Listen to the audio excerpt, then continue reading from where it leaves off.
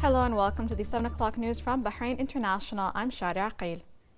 His Royal Highness the Prime Minister Prince Khalifa bin Salman Al Khalifa received at Ghudaybiyah Palace today a number of royal family members as well as officials. His Royal Highness the Prime Minister directed the government to adopt efforts to reinforce Bahrain's position and tackle current and future challenges in order to create a better future for the kingdom under the wise leadership of His Majesty King Hamad bin Isa Al Khalifa. He also discussed with the audience a number of issues regarding national affairs related to Bahrain's history and heritage, stressing the importance of Bahrain's historical achievements and motivating the present and future generations to further develop the kingdom.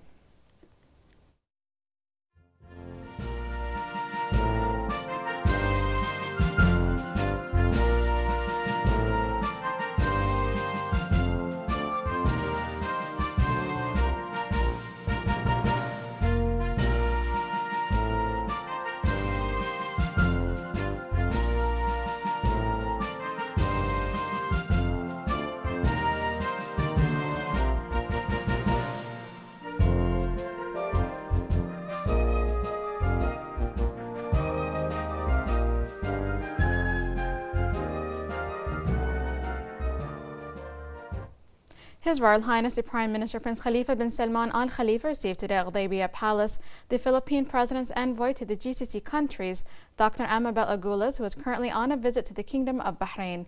During the meeting, His Royal Highness the Premier hailed the bilateral ties between Bahrain and the Philippines and the development these relations are witnessing in the framework of broadening the scope of cooperation and coordination.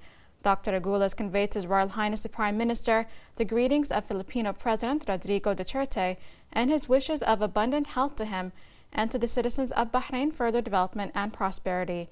His Royal Highness the Prime Minister affirmed the keenness of the Bahraini government of increasing the fields of partnerships with the Asian countries, including the Philippines, citing the keen interest of the Filipino President on developing methods of cooperation with the GCC countries, particularly the Kingdom of Bahrain. For his part, Dr. Aguilas expressed his sincere thanks and appreciation to His Royal Highness the Premier for his constant support of all that contributes to the consolidation of joint action, asserting his government's continuous support of this advanced model of relations, as well as strengthening cooperation on all levels.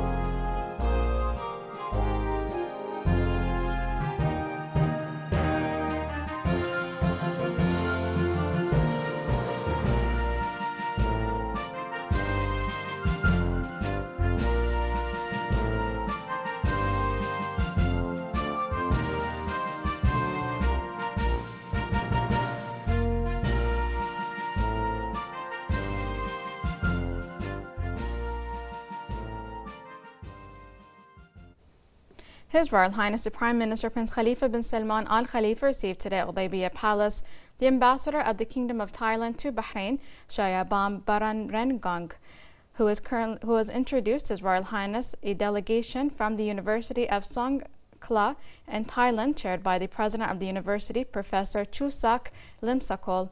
His Royal Highness hailed the deep-rooted Bahraini-Thai relations and the mutual interest to solidify cooperation in various fields for the benefit of the two people. His Royal Highness noted the development of cooperation between the two countries, affirming Bahrain's keenness on enhancing fields of cooperation with Thailand. The Prime Minister stressed Bahrain's keenness on activating joint agreements to achieve further accomplishments that meet the aspirations of the two people. He stated that Bahrain has provided all methods of encouraging educational advancement and investment in private education. His Royal Highness commended the high status of Songkhla University as one of the most prominent Thai universities. For his part, the Thai ambassador praised the role of His Royal Highness in developing ties between Bahrain and Thailand, asserting his country's keenness on developing cooperation with Bahrain in various fields. The Songkhla University delegation lauded His Royal Highness's role in developing the country.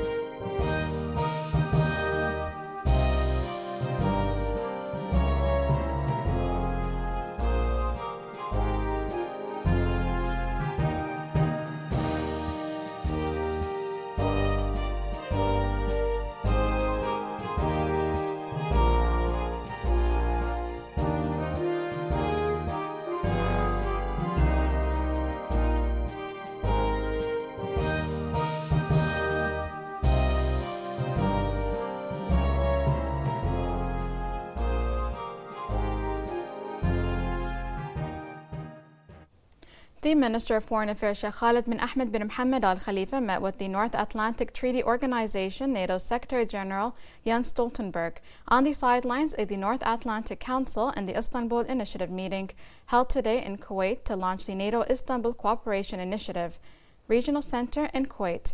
Sheikh Khalid commended the efforts of Stoltenberg and NATO in developing the relations between Bahrain and the countries of the Istanbul Initiative to reinforce common interests, develop cooperation, and face the challenges that threaten the region's security and stability. For his part, the NATO Secretary General affirmed the organization's keenness on developing the means of cooperation between the Kingdom and the Istanbul Initiative countries in accordance with the nature of threats that face the region. He expressed his appreciation of Bahrain's role in maintaining safety and stability in the area. The Minister of Foreign Affairs Sheikh Khalid bin Ahmed bin Mohammed Al Khalifa participated today in the North Atlantic Council and the Istanbul Initiative meeting in Kuwait under the patronage of the Prime Minister of Kuwait Sheikh Jaber Al Mubarak Al Hamad Al Sabah to launch the NATO Istanbul Cooperation Initiative Regional Center in Kuwait. The Foreign Minister praised the efforts of Kuwait to enhance defense and security cooperation among the Istanbul Initiative meeting countries, affirming that the regional center that Kuwait represents will be an essential starting point in the march of the cooperation.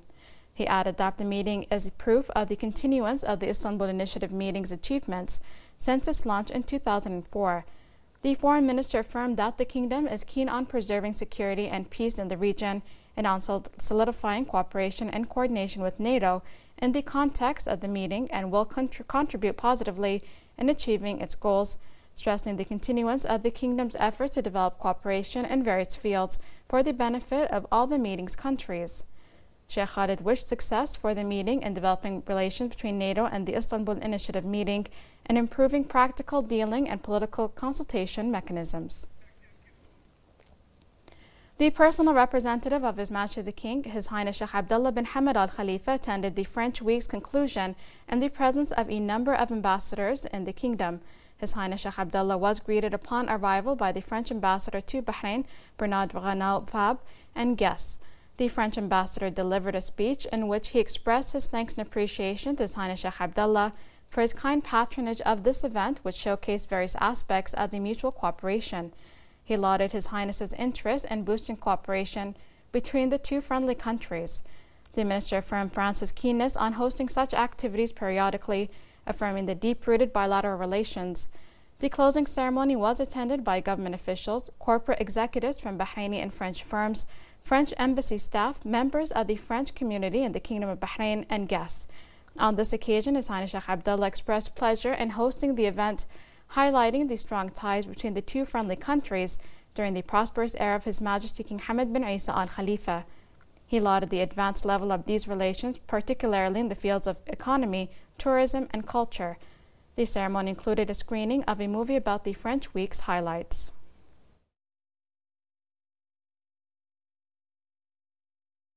French Week 2017 ended on a high note yesterday with an opera dinner at the Sofitel Hotel.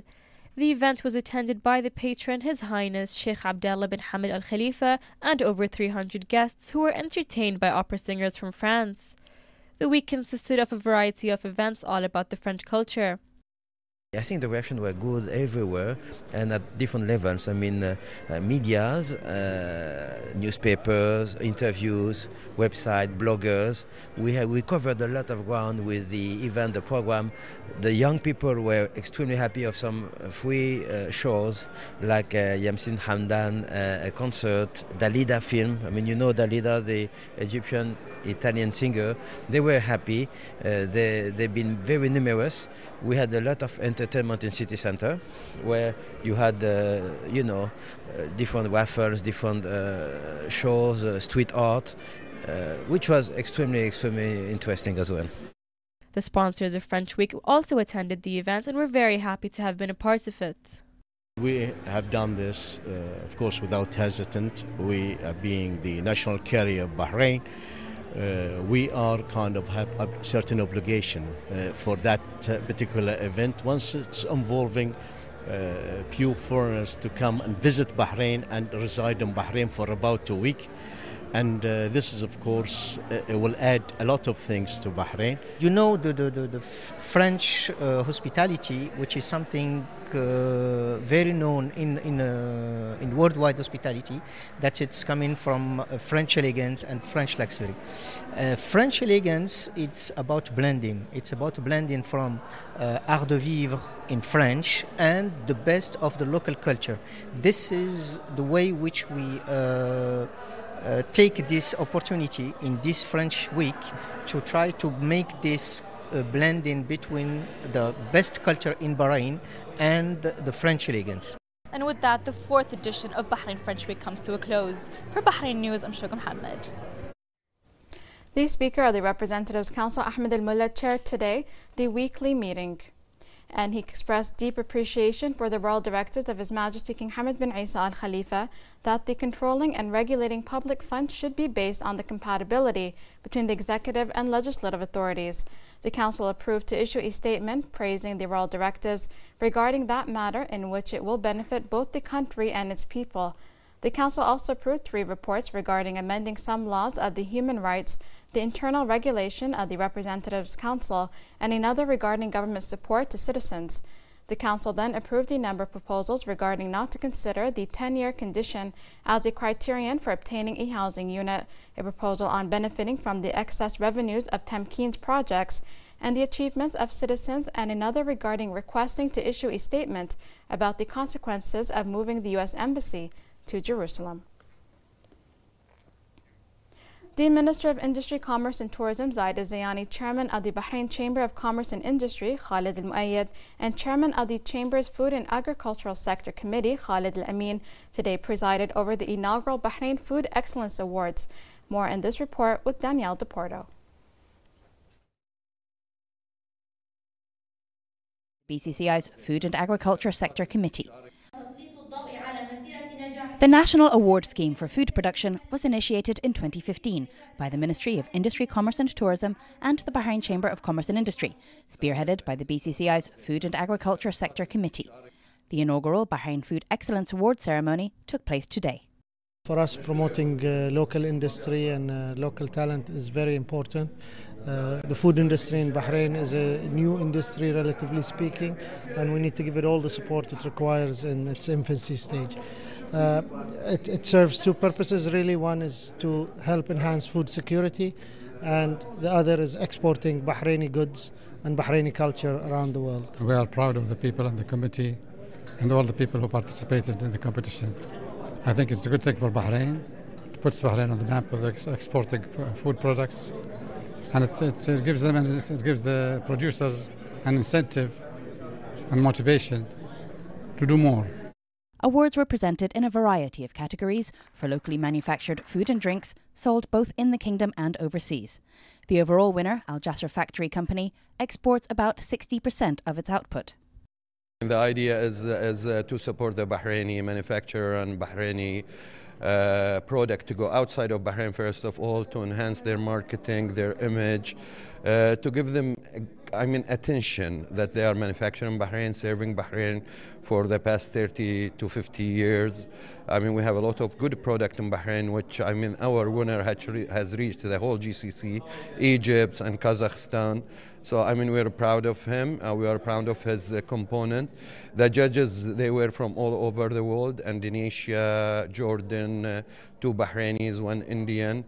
We are very proud of the Bahraini manufacturer. We're going to support them. We need to see more. With food security and enhancing Bahraini manufacturing and exports high on the government's agenda, such efforts to monitor, boost and award excellence in food production are only set to increase. Reporting from the Bahrain Chamber of Commerce and Industry's headquarters at Beit Al-Tijar for Bahrain International, I'm Danielle DePorto. Under the patronage of the Deputy Prime Minister Sheikh Khalid bin Abdullah Al Khalifa, Bahrain launches its National Health Plan for the years 2016 to 2025 tomorrow. The National Health Plan is the fruit of cooperation between different public, private and military health bodies under the direct supervision of the Supreme Council of Health. The President of the Supreme Council of Health, Dr. Sheikh Mohammed bin Abdullah Al Khalifa, said that the plan aims to achieve sustainability and maintain healthcare services, along with adopting capacity building and training programs for medical cadres and creating an integrated health electronic system between all health institutions. To talk more about the National Health Plan, we have on the phone the Secretary General of the Supreme Council of Health, Mr. Ibrahim Al-Nawakhda. Mr. Ibrahim, the Kingdom is due to launch its Health Strategic Plan for the years 2016 to 2025 tomorrow. What is this plan and what are its main pillars?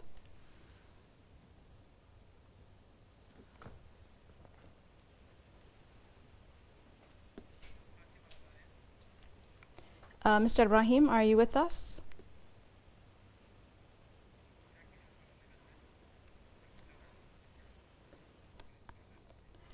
Sorry for that technical issue. We will continue and hopefully we'll be able to get Mr. Ibrahim on the phone with us. The National Health Plan is one of the most fruitful achievements of the health sector this past year. The plan paves the way for the future of the healthcare industry in Bahrain. More with Mohammed Al-Sha'ban in this report. 2016 has been a fruitful year for the health sector in the kingdom, which ushers in the new year with objectives and plans in line with Bahrain's Economic Vision 2030 and the government's action plan. This past year has witnessed a number of strides ranging from improving the quality and accessibility of healthcare provisions, continuing with the shift to an integrative paperless system between government healthcare facilities and plans to strengthen capacity building and training in collaboration with regional and international institutes. One of the most important accomplishments is the health strategy, which had been approved by the cabinet, and one of the most important projects in the health strategy is the insurance system in Bahrain. And we had actually moved in this direction. We finished the law, and the law now is under discussion with the parliament, and we hope that's going to finish soon, and we begin to implement the system. We had actually done a lot of visits for different international countries, and we are going to study and comparing the insurance system in different countries, and we had reached an agreement with the Korean to reform, or actually to modernize our IT system to be one of the most efficient system in the area. Perhaps one of the most important milestones achieved this past year was the National Health Plan 2016-2025, due to be inaugurated tomorrow. The plan includes improving healthcare safety and quality, enhancing the method of care delivery, ensuring a sustainable healthcare funding system, investing in training and capacity building of healthcare professionals, and building an integrated health information system. This national strategy has been set to include all institutions in the health sector and all other related institutions.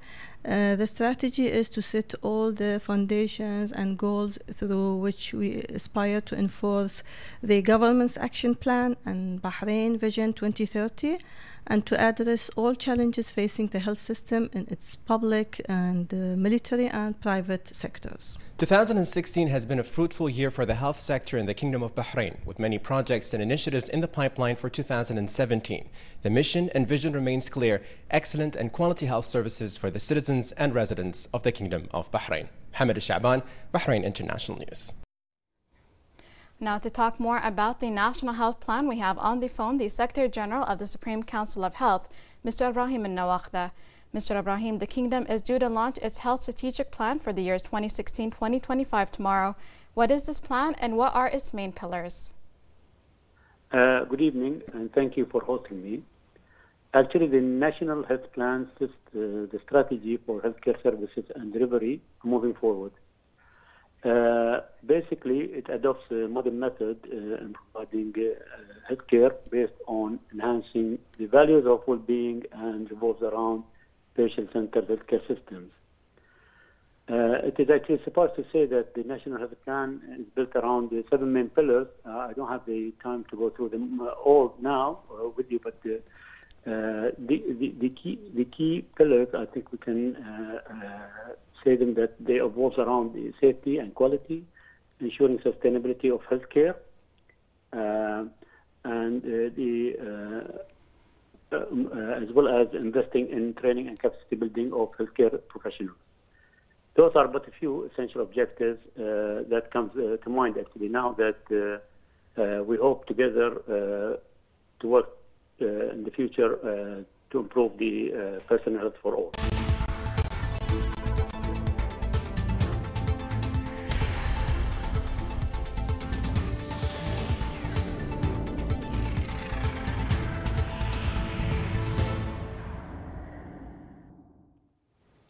A very good evening. You're watching the business news on Bahrain International with me, Hiba Abdul Ghaffar. Bahrain All-Share Index closed today at 1,277.94 points, marking an increase of 3.57 points above the previous closing.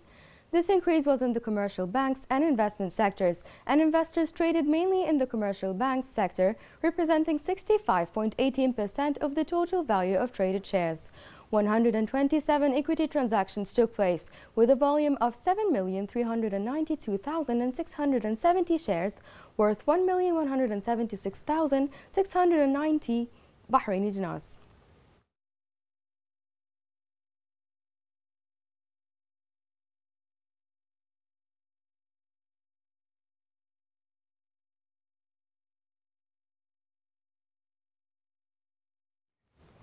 The Central Bank of Bahrain announced that this week's 70 million Bahraini dinars issue of government treasury bills has been subscribed by 100%. The bills, carrying a maturity of 91 days, have a weighted average rate of interest of 2.18% compared to 2.16% on the previous issue. The approximate average price for the issue was 99.452%, with the lowest accepted price being 99.444%. This issue will be the 1,635th, totaling to the government treasury bills outstanding value of 1.785 billion Bahraini dinars. The business networking event of 2017 was held today by the Bahrain British Business Forum, promoting trade and investment between Bahrain and Britain through a favorable business environment. The event was patronized by the Bahrain British Business Forum chairman, Mr. Khalid Al-Zayani, with the keynote speaker, Dr. Simon Galpin, managing director of the Bahrain Economic Development Board. Mohammed Yusuf brings us more details in the following report.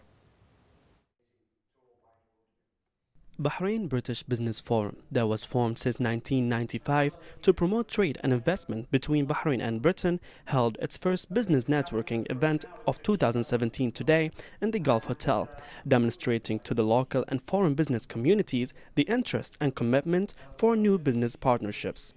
The BBBF chairman, Mr. Khalid Al-Zayani, was happy to be leading such an impartial business sector group. They mix with their British counterparts.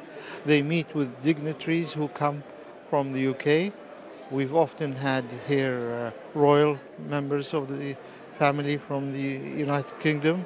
We've had ministers, we had parliamentarians, a great selection of businessmen. So the interaction between Bahrainis and those who come to visit us was and still is very important in enhancing business.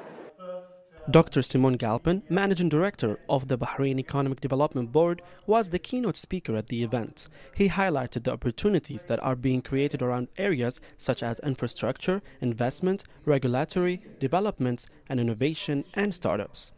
Well, I'm delighted to be here today. The British business community plays a very important role in Bahrain's economy. But we believe we can attract more British businesses, and we hope to encourage many of the businesses that are already here doing good business in Bahrain to expand and upgrade their presence.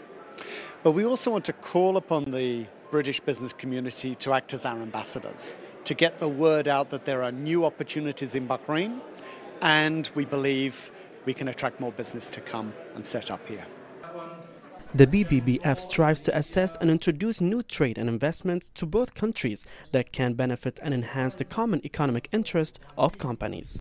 I find it really beneficial, not only in terms of really strategic networking and the way you find people very authentic here, but also it's a fabulous place to work and share knowledge, you know, with the presentations. And I also find it's great because there's Bahrainis and expatriates mixing in the same event, which is really important.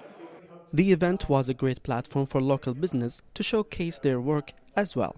This event is a fertile ground for showcasing your business. Basically, if you have a good business but no one knows about it, there's no point.